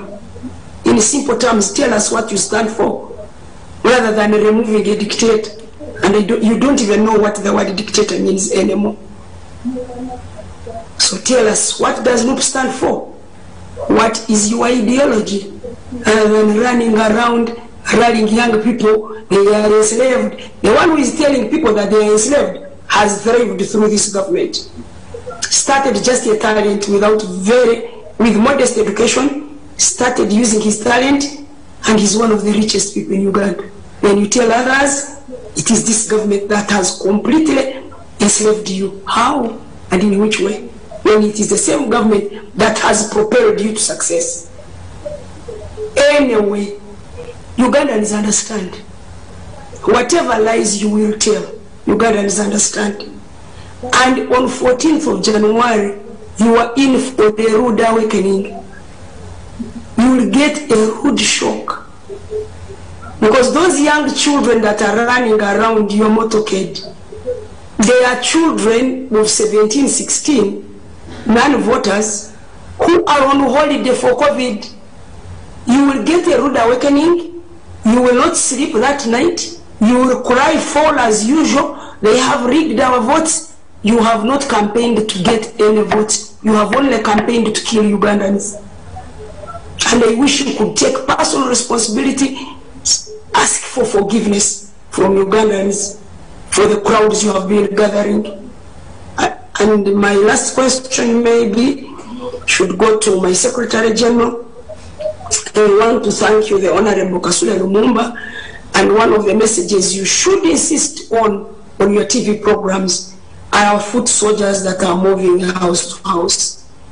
I've seen people here who are doing a very good job, and they envisage a situation that every candidate has already got people on ground who can move for them. So you can't keep saying, you know, I want to reach out to the voters. You can't reach out to everybody. So use your people that have been seeing you meeting in the countryside. Let them walk house to house and look for your votes, which are not even there. You other people who are looking for votes, they are not there. That one I can tell you. There is nobody who can vote for people who have such characters. Ugandans are getting disgusted. Ugandans are learning that you are playing to the gallery. Imagine a whole presidential candidate mugging a policeman, an officer actually, not even a policeman, but a police officer, and taking off his mask. And you want to lead Ugandans? What if his hands were contaminated with COVID? Wasn't he going to infect that policeman? And you want to lead Ugandans with such characters, such behaviors? You don't wear a mask yourself. You stand before a policeman and take off his mask. Do you know that when you touch a policeman, you are touching the state? Because the policeman is working on behalf of the state. I've seen so many clips where you want to run over security personnel and you want to take over the state. Please check your behavior, check your character. Check your behavior, check your character, check your senses, and then you can lead later, but not now, because Ugandans are angry. Okay. My question, I had not even said my question because I am very angry at Snoop and their behavior. My question to my Secretary General is that how are you planning to strengthen the door-to-door campaign? Thank you very much, and a blessed New Year. Who wants to go first? Waiswa or Secretary General? I want to thank the viewers, and as we come towards the end of the year, I want to congratulate those who have been able to make achievements, and I want to, for those who have gone to miss the Creator because of COVID or other causes, may their souls rest in eternal peace. But as we take on the new year, let's have positive energy. One thing I want to tell you Ugandans is that some of the people who think they have the monopoly of violence have forgotten that NRM, under the leadership of President Yoweri Kaguta Museveni, on the 12th of May 2016, he took oath as a president: protect Ugandans, protect their lives, and protect their properties. So as you plan whatever you are planning to do, no, there is Uganda under the leadership of NRM, and it's the responsibility of NRM under the leadership of President Museveni to make sure that whatever violence you are planning doesn't happen. But also, what I want to remind Ugandans, that when they decided to have that violence where you had, that was a rehearsal, and it was an awakening call to everybody, the state, the Ugandans, the people who are in Uganda, political actors and non-political actors. But what I want you to note that is that when it happened, our sons and daughters who are on the roadside, those who are burning tires, didn't discriminate. They went on to rob from those who are on borders. If the border man didn't have money to give them, they would take the phone. If the person, they went on also to rob the person on foot. If you had nothing to give them, they would slap you, they would beat you. They were robbing those who were in big vehicles, the V8, the Primo, and even those on bicycles. Meaning we should all embrace peace, because violence does not discriminate. That rehearsal was more of a blessing in disguise. I want to condemn violence for the lives that were lost. May their souls rest in peace. But let's have positive attitude as we enter, positive energy as we enter 2021. Remember, on the 14th of January, as Secretary General of NRM, vote for His Excellency Yoweri Kaguta Museveni. Leadership is not something like Vaseline. You smear today, tomorrow you change the Vaseline. Sometimes you may smear the Vaseline, that may even spoil your skin. Sometimes you may smear Vaseline, that may affect your eyes, but you may never even open your eyes. Look and examine which Vaseline is better for this country. NRM flag bearers, wherever you are, as you campaign for yourself, campaign for His Excellency Yoweri Kaguta Museveni. Some of you are there saying, community, some people planted in the community, in some few communities, they say, look for your vote, don't ask for anybody's vote. That one would not even vote you. Insist and campaign for His Excellency Yoweri Kaguta Museveni, because he's the person who we as NRM people gave the flag to lead us. Make sure you save the head before you even save other parts of the body. When you have the head, the command, to command the rest of the parts of the bodies, even with maybe some little injuries, they will recover, and we shall have the command post. My publicity secretary for the NRM Parliamentary Caucus, Honorable Margaret Muhanga, has asked me that how are we going to intensify. Margaret, I'm just coming from a meeting of a task force now. That's where I've been. And the task force is discussing how do we intensify the door-to-door, not only in these areas where the Electoral Commission has suspended the political activities, but in the whole country. And we're also discussing how do we mobilize people to go and vote, but also how do we protect the vote, how do we handle the after the vote, because it is all our responsibility as NRM first, but also as a party that has fronted candidates everywhere. But what I want to assure you, Margaret, is that it's only NRM that has candidates at all levels in big numbers. Just an example, parish councillors, out of the 10,600 parishes, NRM has 10,558 councillors we fronted.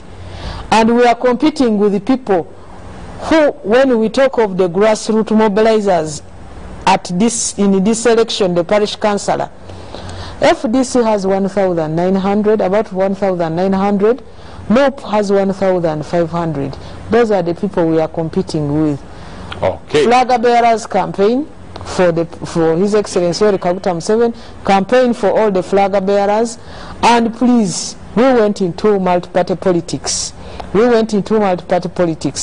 Those who think they want to support others, or they will support this one for this post, I will not support this one, that is a sign of somebody who has not understood the ideology of NRM, where what is most important is patriotism. For you to be to really know that there is patriotism, you practice it by teamwork, unity, and valuing everybody, but also going to those to compete you are competing with, to request them for a vote to vote you and vote the candidates of your I have a party. lot of invoices to deliver to the party.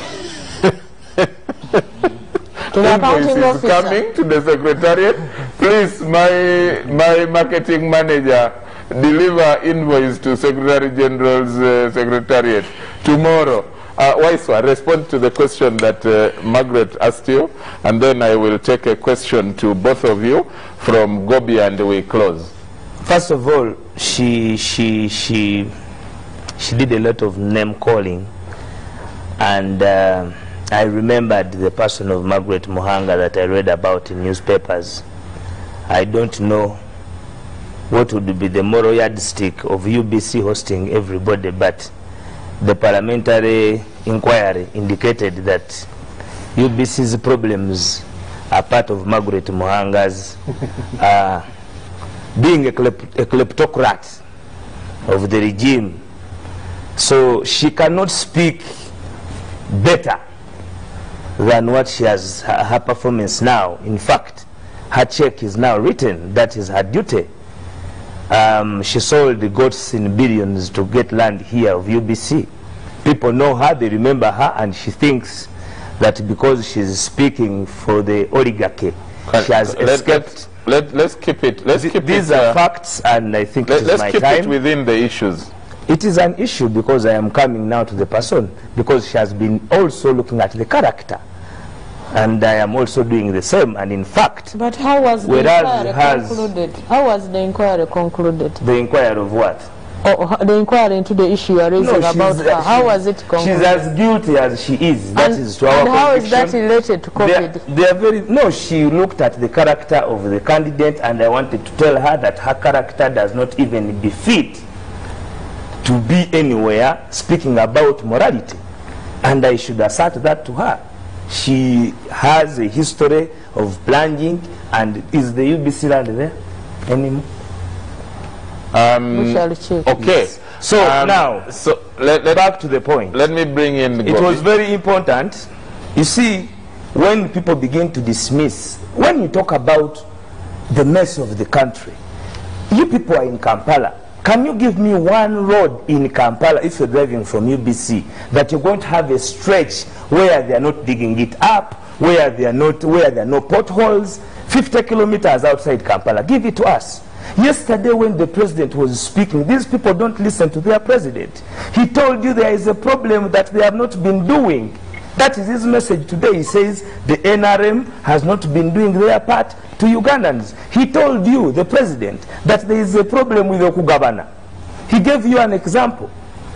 Let me tell you, he said in Wachiso, 45 years, getting the young people out of poverty, before even reaching the age of 80. 3 million people. Do you know how many people they looked after? 10,000. In his own admission, he saw it was nothing they were doing. They had done nothing about it. In the 21st century, you are talking about a myoga with our generation, and you think that we are going to listen to you because we have been respectful to your generation, and you think we are going to allow you plunge our generation? We want to think better for our country, reconstruct it, make it admirable. And they ask about our ideology. Before we even talk about our ideology, there is the cardinal principle of our rights, and that is freedom. We have no freedom, whereas those who are stealing from this regime have freedom. Let me tell you, have you investigated the cost and amount of money that was used in the purchase of oxygen cylinders? Do you know the people to who that money went to? It is not about sitting here and speaking merrymaking because people are putting. She does not even have the intelligence to understand that the mask I came putting on is made at home. Why do we have them made at home? We want to have our people, like not unlike the government. Now they are running away from their responsibility because we gave you our money, 82 billion. it stopped being a pledge. It became a duty because we gave you taxpayers' money. But you are so senseless and inhuman to accountability that you don't even give a damn about it. But so you excuse us. No, but when government has distributed. How many masks have been distributed and at what cost? 25 million masks. At what cost? But maybe the question would be, is that enough for all? And where are the 25? Is that we enough for 42, all? Madam Secretary General. 25 million. We released the money for enough of Ugandans, and this has been in the. It is in Parliament. The food was rotten. This was said by the Speaker, and then people have moral authority to come and speak about morality. People are talking about accountability and character. Robert Kyagulanyi sent him in one of his relics. He told us we Kwasi Kyagulanyi, and indeed we have done so. We are riding on his long-standing popularity in such a messed up election. The NRM accepts it is messed up, that the chairman is not in charge. He's not doing even the minimum of consulting. And you expect Ugandans and our generation to come and dilly-dally with that mess? We have a mission, and our mission is to unseat the dictator. And I want to tell the country, we are not a violent group. We are not violent at all. In fact, we are the leader cream of our generation. That is why, even at the worst of situations, when our own has been murdered, my friend Odongo, so you're a journalist, Ashraf is fighting for his life. He was shot doing his job.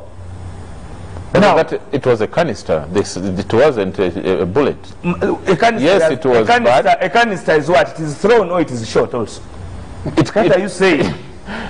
Excuse me. No, you think that is right? No, do you know that he's in coma? He's not yet speaking? Yes, that's unfortunate. Do you know that his brain has been unfortunate, and we are praying that that his life is spared, that we shouldn't lose him. You see, when you are in a country where religious leaders are speaking, where witchcrafts are speaking, where witch doctors are speaking, where everybody is speaking, because everybody is speaking about the mess that is around.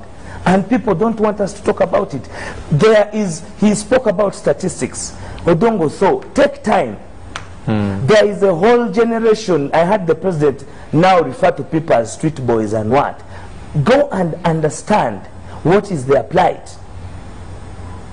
A few people are taking us hostage. Let me tell you. Wind up, because we have to bring in Let me give you just a story. Just 1 second, in 10 seconds. In 2007, I had an opportunity, I think, I was around the surroundings of Gaddafi. And 2007? I think it was 2007, Afro-Arab. How old are you? The Afro-Arab. I have been around. That is why they don't know us who are after them. We have been around. The Afro-Arab. I am saying Afro-Arab. I was part of the organizers. 2007. I was part of the one in Munyonyo? I was part of the organizers of Afro-Arab.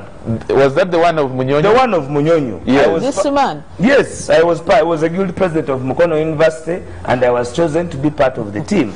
You can research with I remember actually I was in New Vision and I hosted a talk show about that conference. You can ask those who are around. You are not younger. No, so you are not young. No, we are younger, but we have been alive to these facts a very long time. So, that's why you're not young. No, I am not young per se. I cannot say I'm young. I can stand for president. I'm standing for MP now. Yeah, that's true. But I also want to tell you thanks to the Lumumbas who amended the constitution to allow.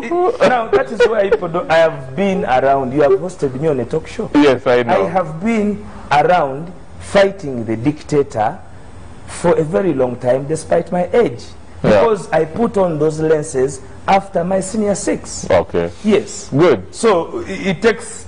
So you said, tell us the story. The Secretary General should be the last person to know, because even at my age I have known her personally. Yeah. So I am not one that they would. Even President Museveni, I have met him personally. It's okay, but so, first tell us the story. Finish the story. So you said you were around Gaddafi. Yes. Was coming to Uganda. Yes. And he attended that conference. Yes. Yeah. As the following day when he was coming. Yeah. his team, his inner team, there was one called, I think was called Abdu something. And he was a bit young. We got along so quickly. So the challenge was that at the time, the organizers had not got him his accreditation. He had not been well advertised, the pictures, the billboards. Yeah. So there was a rush to make sure that when he arrives here, he's everywhere. Okay, that is the time they put up something, I think, in Katonga, and then there was a lot of fighting of the military forces. I was watching all that.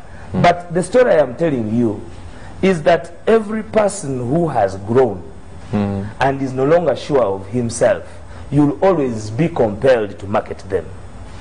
The way they are marketing now, you see the statistics and the science. When you hear the Secretary General speak the way she's speaking, she's asking candidates not to be intimidated from asking votes for their president. For us in NUP, it is different. If I don't speak about my candidate, if I don't speak about my candidate, then I am not as loyal to the struggle as it is. It is simple. The people power. Our ideology is enshrined in that people power. So I want to tell Ugandans that on the 14th of January 2021, the message of freedom that has been spread all over this country will be available for you to decide upon on the 14th. Go out in big, big numbers, and we give the dictator and the regime a bloody nose. Okay. Gobi, please make a make a statement way forward, and then ask a question, and we get out of this place. Let me just ask questions, because I think we are behind time. Yeah. To the Secretary General NRM, you know, there is that block of now people where you are likely to find what we call a sympathy vote. And this sympathy vote is mainly on account of how the SOP for COVID have been enforced. As a ruling party, how differently do you think the COVID SOPs could be enforced against those who are so adamant that they will not follow them, and they are challenging you? Of course, you are in government, you are the ones who are enforcing these rules. How differently do you think you can enforce them without giving them an advantage of getting that sympathy vote? Because lately I think we have lost a number of people through this process of enforcement of the rules, perhaps even than what the COVID in those days could have claimed. And to Mr. Waiswa, why have you as NUP failed to surprise the regime, as you prefer to call it, or the dictator, by playing the game by the EC rules, such that you see what will actually be the excuse for government to treat you the way you would want the public now to see as high-handedness? And so, do you think you would lose that sympathy vote by playing by the rules, or you are just doing it because you don't have any other way of mobilizing for votes? Why so you start so that the Secretary General winds up? Put in the glass of the violence that has been orchestrated to us by the state. And as one of those who have been on the trail, I want to tell you, we have about... Take 1 minute, one minute to respond. To be very fast about it is that, one, we are in every meeting in a constant, personally, in a constant discussion with the highest leveled person of security in that area. And in most cases, it is the RPC. The place is secured with advisement of the police. Our candidate, from the time he leaves, he starts his route to his destination, he is fully manned by the police. 10 police patrol cars, and that is about 120 police officers, and all those patrol cars are having the cream of the police, because the ranks are either he is the OC operations, is the RPC, is the overall operations, something. They have even created new designations. Now, because as I've said, you are either being handled by Mwesigwa or Unganizi, or you are with Tusingwire, or you are with Indiakumana, because these are the leaders and they are the ones that are in charge of the police. Now, this may the brothers to Bobby Wine's wife. Huh? Now, yes, no, we are constant that if they are the leaders, and I'm saying names of the leaders. Now, maybe Mr. Wilson, why I was asking you, yes, we are. Let me first clarify. I need us to wind up. The EC, who are the referees of this game, have cautioned you, have raised the yellow cards twice, saying you are not playing by the rules. And I'm asking, so whatever you are explaining, how the security is backing dog. Okay. The EC is a toothless backing dog. It's not in charge of this election. Somebody else is. And that is why it is important for Ugandans to understand that this is their election. Okay, thank you. Secretary General, respond and we close. When Mr. Waiswa says the EC is a toothless barking dog, I think the EC gave us regulations and they gave us the statutory instrument that had been signed by the Minister of Health. But when it came to enforcement, they took it as a blanket. Yet they would have handled one candidate one by one.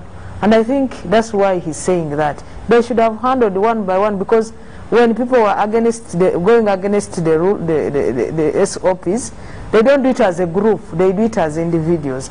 Because even when there are issues to do with the souring numbers in Kampala and the surrounding and those districts mentioned, for us as NRM would have still followed the SOPs.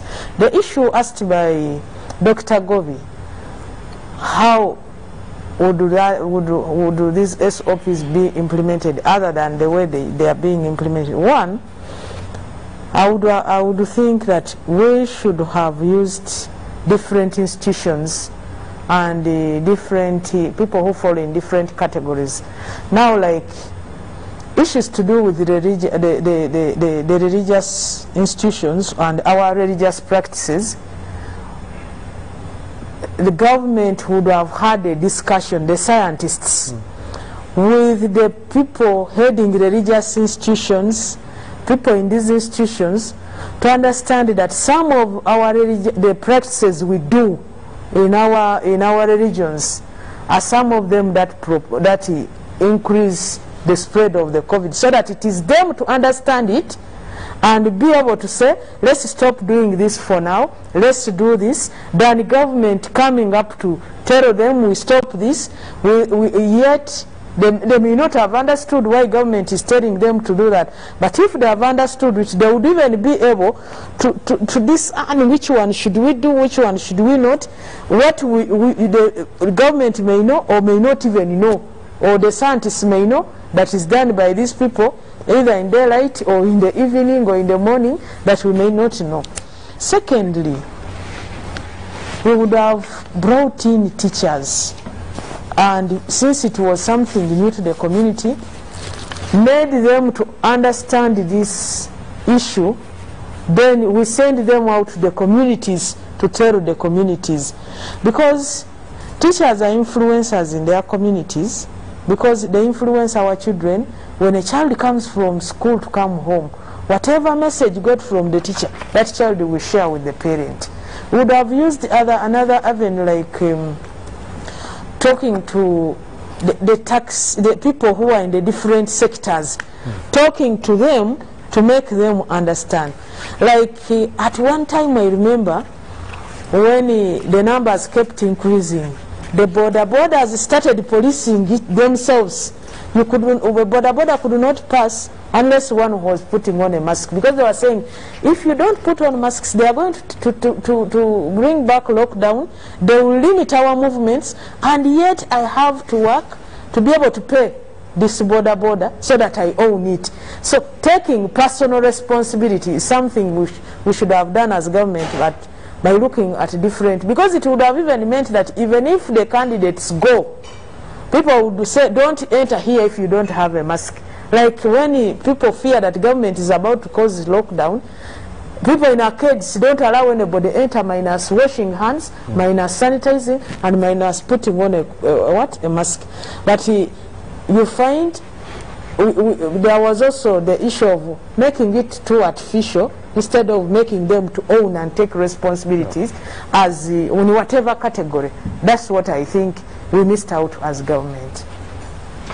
Thank you so much, the Right Honorable Secretary General of the NRM, Justin Kasole Lumumba. Thank you so much, Mr. Waiswa Mufumbiro. Thank you, who is the head of ideology and training. Promise to invite me next time. No, definitely. You are. Please. Yeah, please, because we would want to know. It's important. We would want to know from him or his party. Because he is. After removing what they are calling the dictator, what are they going to do? Please, I would be very glad to be invited. We will have a discussion. For that show. We will have discussions. And of course, it's important that we keep dialoguing. Yeah. Someone said that the moment you fail to talk is when violence starts. So, and we need peace. We need some harmony. We need tolerance.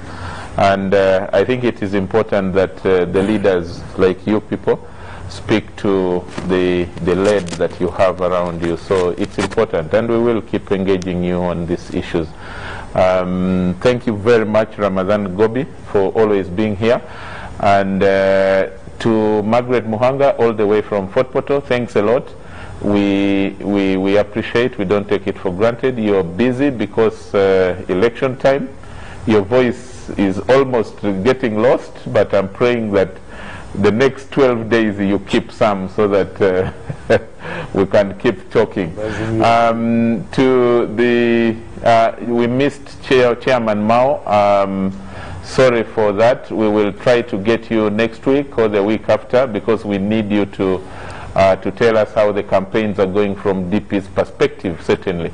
But from the technical team here, we are very happy that you managed to bring the show and to ensure that Ugandans listen and watch. And especially that this show is a special one, the last one of the year 2020. From tomorrow, midnight, we will have it gone. And many people want it gone, but so that they can forget it. But we will not forget the year 2020. So many things have happened.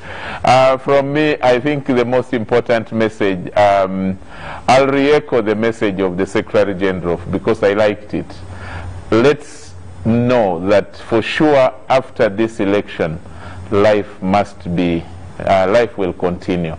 The election is not coming to end life, so let's act from all sides. Security forces, please.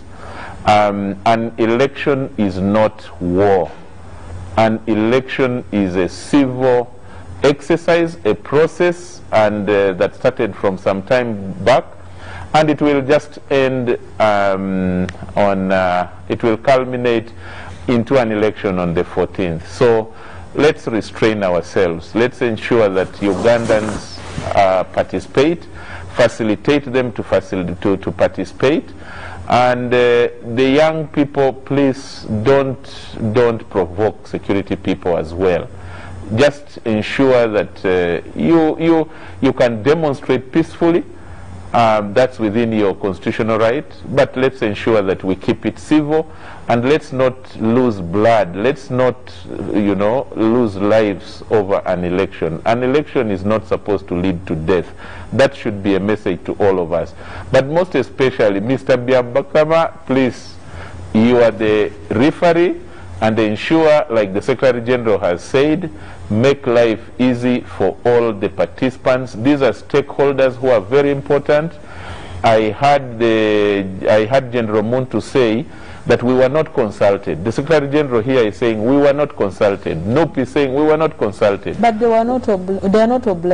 They are not obliged, yes. But it is important, Secretary General, like yes. you echoed. Yes. It is important. Yes. And it would have made the process for him and for all of you easier. So I think that consultation is important. It is prudent, not that it is a must, but it is prudent, and you need to be, a prudent manager is the one who wins. So please, let's keep it good for the whole country so that there is no much tension. Thanks a lot. Happy New Year is our wish from here at Behind the Headlines, from the UBC team.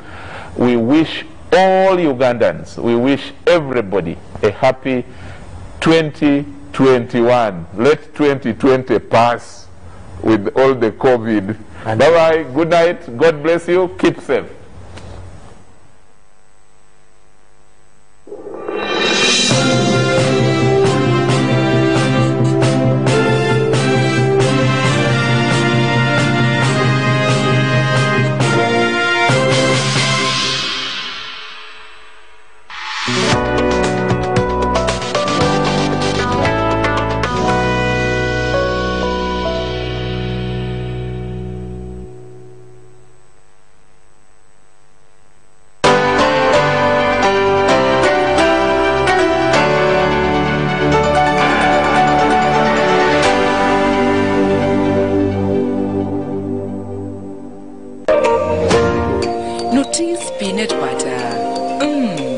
Enjoy the real taste of Noti's natural peanut butter that spreads happiness to the whole family. Available in smooth, crunchy, and chocolate nut variants. Pick a size that fits your pocket from 125 grams, 250 grams, 400 grams, and 800 grams. Noti's peanut butter, the real peanut butter. Available in all leading supermarkets. I choose peace for. No, party after party. I choose peace for. My degree. I want to finish campus and go. I choose peace for. Profits. When things are okay, customers are flowing. Peace is this, that, and so much more. But above everything, peace puts Uganda first. Choose peace for today and tomorrow as you participate peacefully in the 2021 elections. Visit NIMD Uganda on Facebook and Twitter today. This message is brought to you by the Netherlands Institute for Multi-Party Democracy in partnership with Inter-Party Organization for Dialogue. iPod, putting Uganda first. 2020, what a year it has been. But hey, we have managed to survive together, haven't we? So let's celebrate together as we welcome a brand new year at the Pearl of Africa New Year Celebrations 2020. With great live entertainment from the comfort of your living room, featuring Shiba, Africa Band, John Black, Renji, Madrat and Chico, Mr. Samakula, Della Troop, Spice Diana, Wanky Bender, and many others. It's a date this Thursday, the 31st of December 2020. We usher in the new year in unity for as we are